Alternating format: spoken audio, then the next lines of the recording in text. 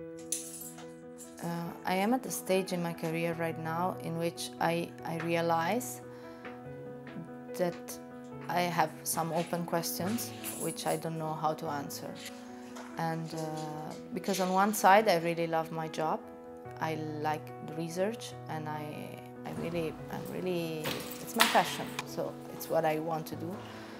But I don't see how this can go together with my private life and what I would like to have for me and for my family, for my people, my beloved ones. So the open point and the question I have is how to bring these two things together.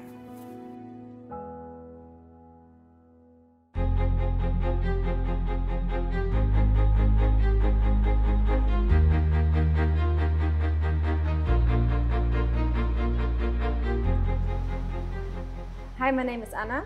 I'm a chemist, and right now I'm doing my PhD in the University of Cologne. I'm doing coatings to make your life a little bit more easier. For example, the coatings, they're called superhydrophobic coatings. That means if you are a water droplet on my surface, it's just roll off and take the dust.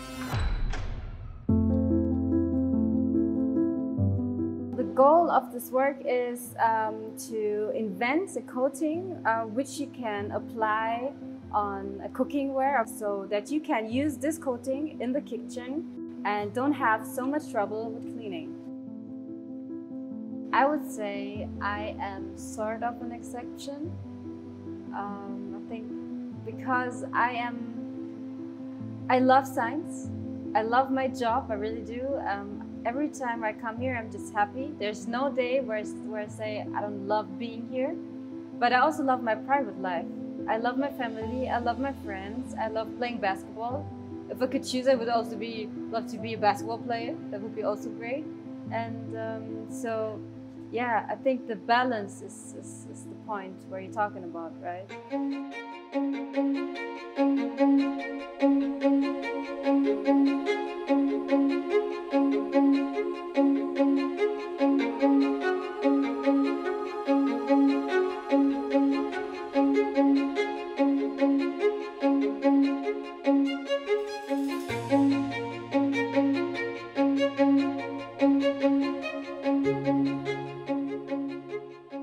My name is Hajar Maliki. I'm originally from Iran. I'm an international scientist and I'm a group leader in the Institute of Inorganic Chemistry of University of Cologne. In my current group in University of Cologne, basically we are conducting application-oriented fundamental research for development of bio-inspired hybrid functional material, in particular aerogels and foam.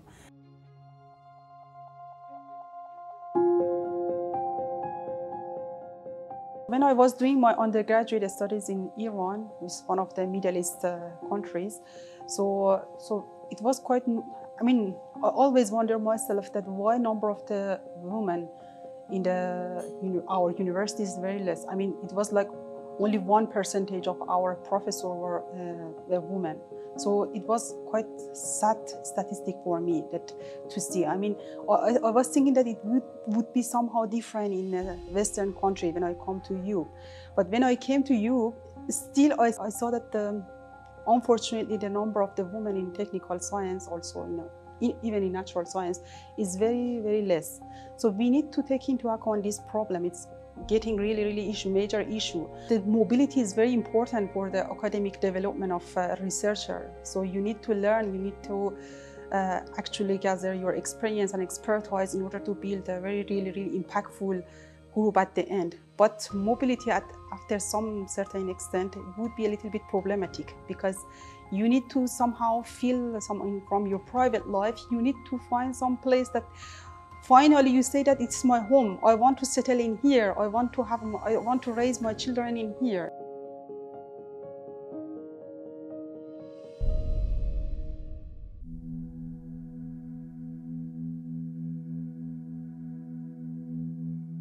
I finished my studies in Italy, and I remember that was the hardest moment in my life, probably, because I moved to Germany, and at the same time I was splitting up with my ex-boyfriend.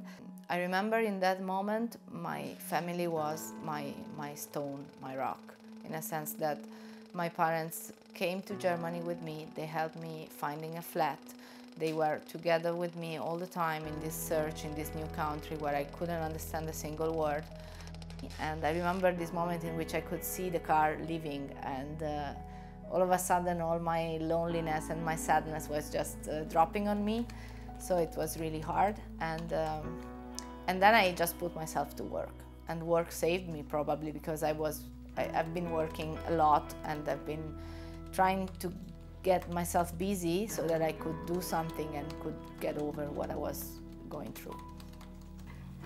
So here on the back of my desk, next to the pictures of the moments in which I was very happy with all my friends, there is this satellite image that is taken actually from the measurement campaign that I was part of. When I was on the research vessel Maria San Mariam, we were leaving from this small island that is Barbados, and we were actually sailing across the ocean. First in this part in front of the island, and then we went far south out of this picture actually. And in all this time we were measuring clouds, and in this image you can see that the clouds has a sort of fish shape, and in this configuration clouds rain much more. And this is very important. It's actually crucial to know how much rain we have from this cloud, and this is crucial for climate change, for example, and for many other topics. But the exciting part of being on this ship was that we knew that we were collecting measurements that could be actually useful for the next generations of scientists. For example, 10, 20, 30 years from now on, people would use this data, and this was the most exciting part ever.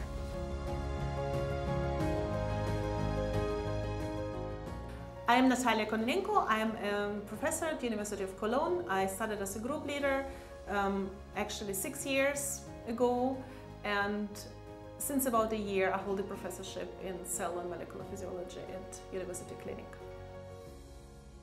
And our mission is to understand the mechanisms which allow cells in our brain to survive.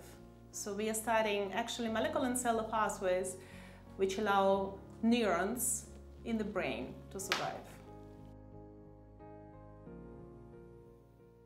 And for instance, I'm not the person who gets the slides where my cells stained of a control and, for example, mutant condition.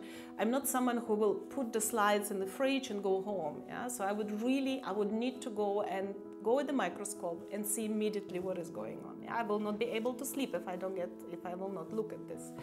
So this, I think, this basically the patient.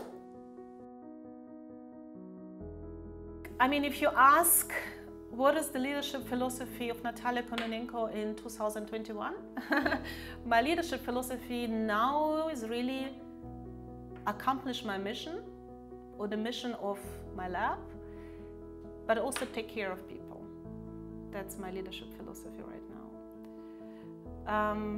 It was not always like this, you know, since, I mean, as I said before, since 6 years now, I'm group leader.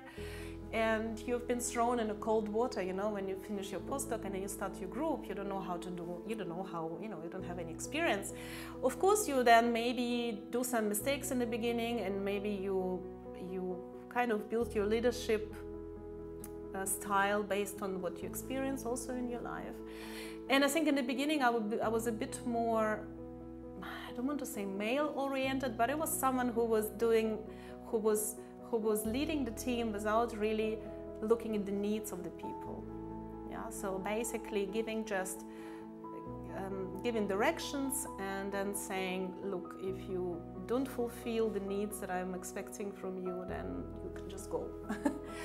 But that's definitely changed since then, because I just realized that, well, first of all, it's not like that I was happy with this style, but I just didn't know that any other style is possible. Yeah. Because of course I used to really contemplate a lot about things, of course, and how things go, and about the team and everything. And I think since then I just realized that it's much more efficient really to keep people happy, because the happy worker is the one who is the most productive worker. And I think now the trick is really to combine, as I said, the action which will help us as a team to fulfill our mission, but also implement the strategies really to keep people happy in the team.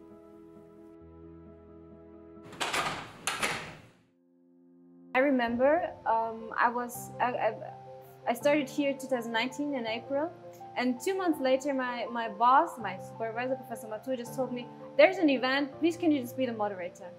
And I was like, okay. And I wasn't aware of the fact that there will be like 500 people I have to moderate in English, yeah, about something I don't know. It was just an Indian culture event. And I thought maybe the people would be like 10 people I have to moderate. It was like around 500. And then, I started to think, okay, someone is just believing me I can do this. Even he doesn't know me that well. And this is the part where I start, and still this pushing to something, like believing in you, saying, okay, you just do this research, keep on going, and your work is good, and this sort of appreciation is what gave me the self-confidence, and also feedback. Feedback, I think, is a really huge point in my career, what I really, really need. I need feedback to see, to getting the self-confidence.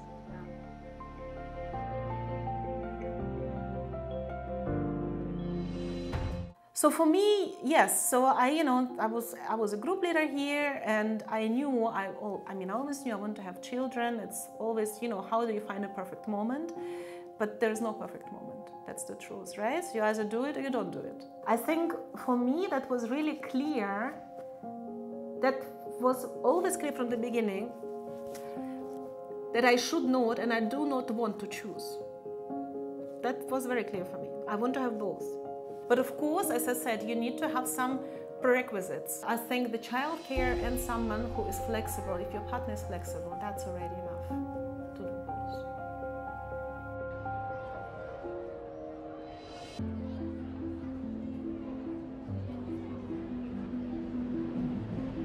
I travel every day. I commute every day from Frankfurt to Cologne. That's just 4 hours in total. And I choose the really, I'm aware of the fact that I'm losing a lot of time. I'm sure about that. But I also, this is the sort of my balance to be able to see my mom, my family every day, not only at the weekends. So for me, balance means to have also caring about my private life. I remember my best friend, her name is Sintu, she always says, when do you have a normal life? Because she has two little girls, and she said, a normal auntie will just come over and do some homework with them, but you are always in the train somewhere, and this is something that I know it's not normal, it's just the way I live right now, but it's limited. I know that one day it will be better. I will be living next to my work. It's just a limited time, so it's okay for me, and